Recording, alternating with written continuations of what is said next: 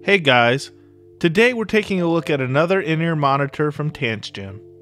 I previously reviewed the Oxygen from Tanchjim, and if you saw that review, you know that I thought that IEM was pretty special. I'll also place a link to that review in the description below if you want to check that one out too. But for today, we're taking a look at the original version of the Hana, the little sister of the Oxygen, if you will. And for this review, I will stress that this is the original variant of the Hana, as Tanchjim has recently and unexpectedly announced that they plan to release an updated version of this IEM sometime soon. So it remains to be seen which version of the Hana reigns supreme and how either compares to the Oxygen. But since I haven't got my hands on the Hana update yet, today we're just taking a look at the original Hana. So let's get into it.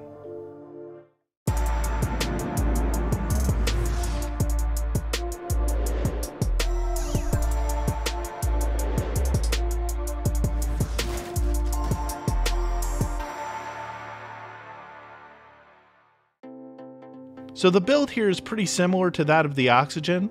Like that IEM, this shell is pretty small and made entirely of metal, specifically stainless steel in the case of the Hana.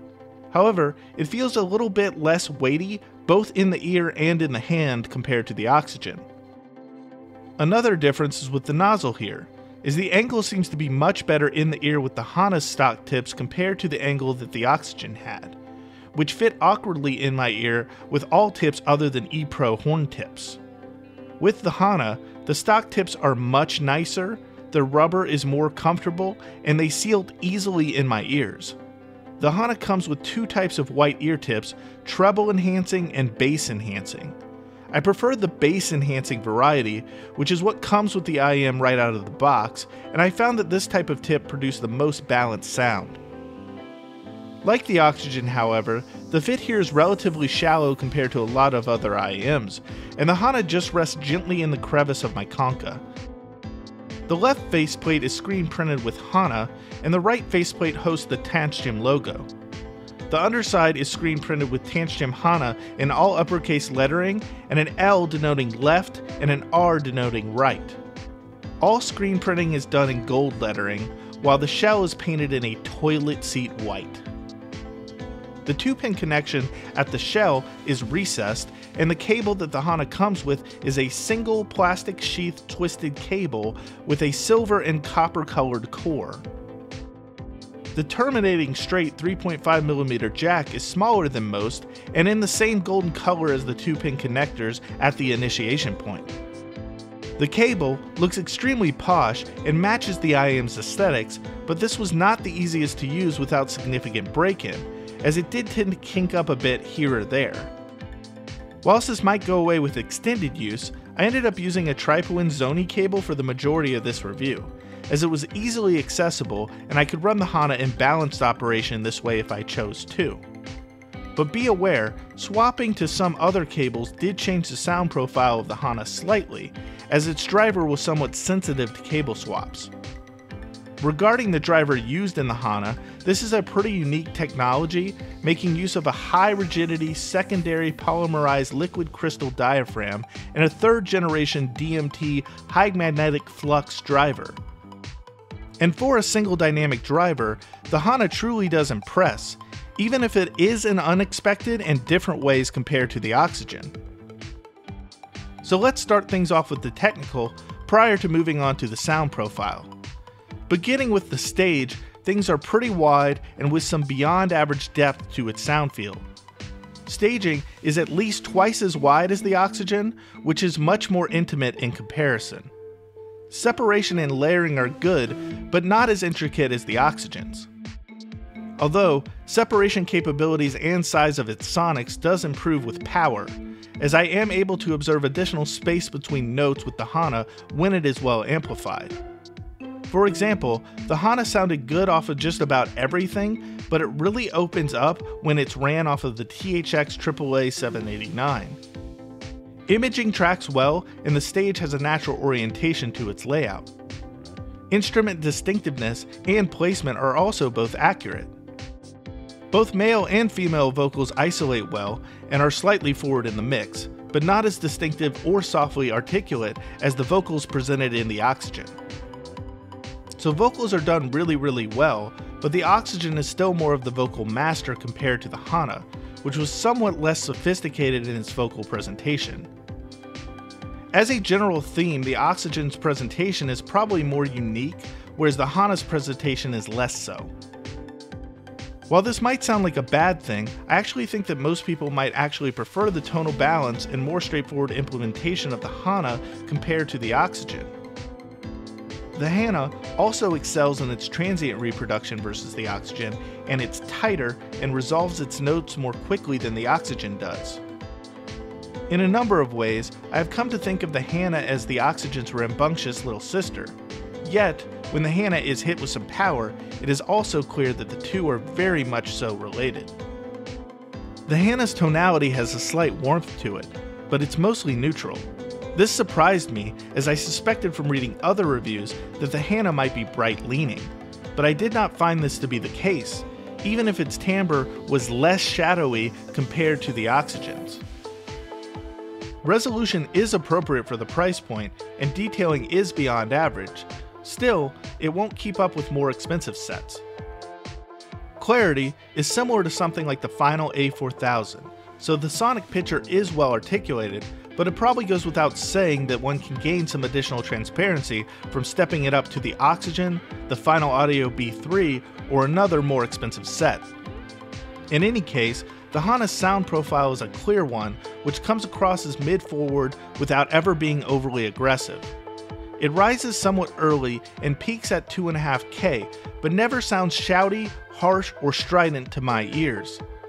The mid-range always seems full and representative of all major sonics, without any notable peaks or valleys. The general lines of the Hana's frequency response follow a Harman tuning, and the treble is well extended, producing a decent amount of information in air beyond 10K. Yet, I also wouldn't say that air is a particular strength for the Hana either. Instead, I would say that the amount of air produced by the Hana is natural sounding and smooth, and not under or over accentuated. Nevertheless, the treble avoids any sharpness, as it does dip slightly from 8 to 11K or so, giving the impression of a nicely rolled top end, which is not only detailed and pleasing, but also non-fatiguing to the listener. Overall, I would say that the treble is accentuated enough to provide sufficient detailing without fatigue, while the mids are forward enough to sustain interest, but not so forward as to denote any sonic funny business. All genres of music are soothing to the brain with the Hana, and other than a slight warmth to its tonality, it does not appear as if one is listening to a flavored or artificial source here. So, while the treble and mids are excellent, the bass here is extra special. In comparison to one of my favorite IEMs, the Final Audio B3, the Hana is less resolving and not quite as separative overall.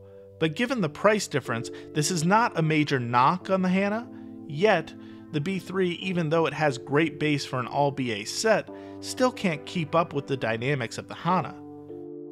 The Hana's bass is also not as tight as, say, the Final Audio A4000, but it is less intensive, and there is more sub-bass representation in the Hana.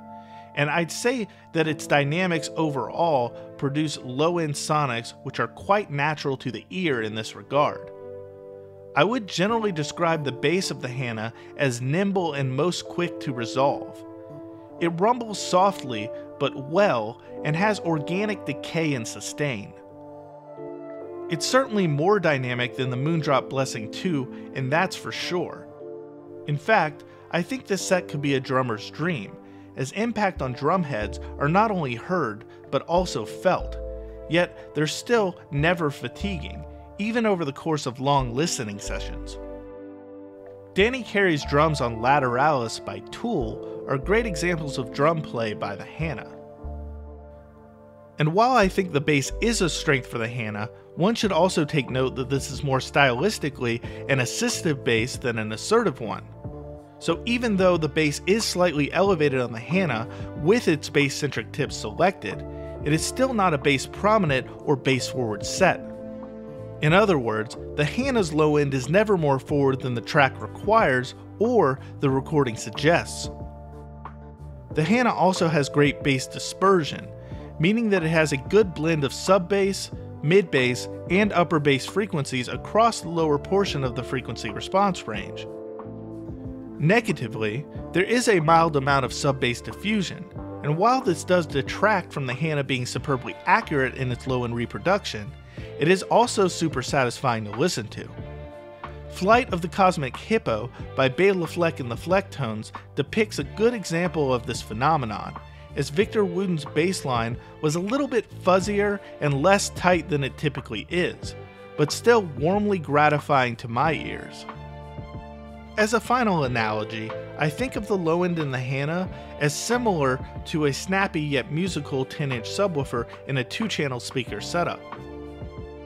So, the Hana actually has great tonal balance, and this is why in the emerging battle amongst other anime girl-flavored IEMs in the current audiophile marketplace, the Hana is actually my pick for the best girl. But I do hate using the term tonal balance these days, as meager reviewers have been overly relying on this description, often using it inaccurately to describe an overly warm, grainy, or V-shaped presentation with boomy bass. But this is not what tonal balance actually is.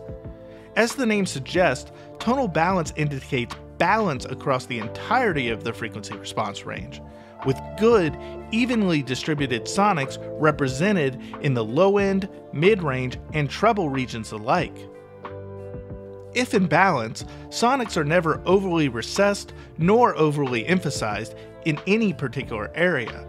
And in a nutshell, this is what one actually hears with the Hana. While it may not be endgame in terms of its resolve, layering, or separation, or produce haunting vocals like the Oxygen, it images well and ultimately resolves enough to produce natural sounding sonics with enough musical character and technicality alike to sustain one's attention for a soothing day's listen. But let's wrap things up with some brief comparisons amongst other standouts in the price range. Compared to the Aiko OH10, the Hana is more forward in both its vocals and mid-range, while having less of a low-end emphasis. Compared to the FiiO FH3, the Hana is more neutral in its tonality, but more dynamic in its impact, and more balanced across the totality of its frequency response spectrum. Compared to the Tri-Star-C, it's less resolving, but with more of a natural presentation, including a warmer tonality and a wider, more accurate soundstage and smoother imaging characteristics. Compared to the CCC Plume, the Hana also lacks some resolution, but has a wider staging and is a much smaller IEM with a much better fit. And finally, compared to the Moondrop Blessing 2, the Hana is more musical, less stark in its character, and simply put, more enjoyable to listen to over the course of a day. Is it as technical as the Blessing 2? No. But if given the choice between the two, I'm definitely reaching for the Hana 100% of the time. So needless to say, I really enjoyed the Hana here, and I ultimately am not sure why Tanchjim feels the need to update its tuning. But perhaps in this case, ignorance is bliss, and the new variant might even be better. Only time will tell. Still, as of right now, to me, it comes down to the original Hana, the Tri-Star-C, and the CCZ Plume for the best earphone in the price range, with those who favor clarity reaching for the Star-C or the Plume, while those valuing tonal balance reaching for the Hana. But keep in mind that this is also the original variant of the Hana, which means we are not sure if the adjustments that Tanchjim has made with the most recent release will either be for the better or for the worst. And with that, I'm out for now, but don't forget to follow and support the channel here, on Discord, at the blog, via Instagram, at the Twitterverse, or become a Patreon for only $1.50 a month. As of right now, there are a ton of initial reviews up on the Patreon, which will eventually work their way to YouTube, but if you're looking for my first take early on all the audio gear, it's usually there to start with. So consider signing up for Patreon access for early release, written content, and photos there.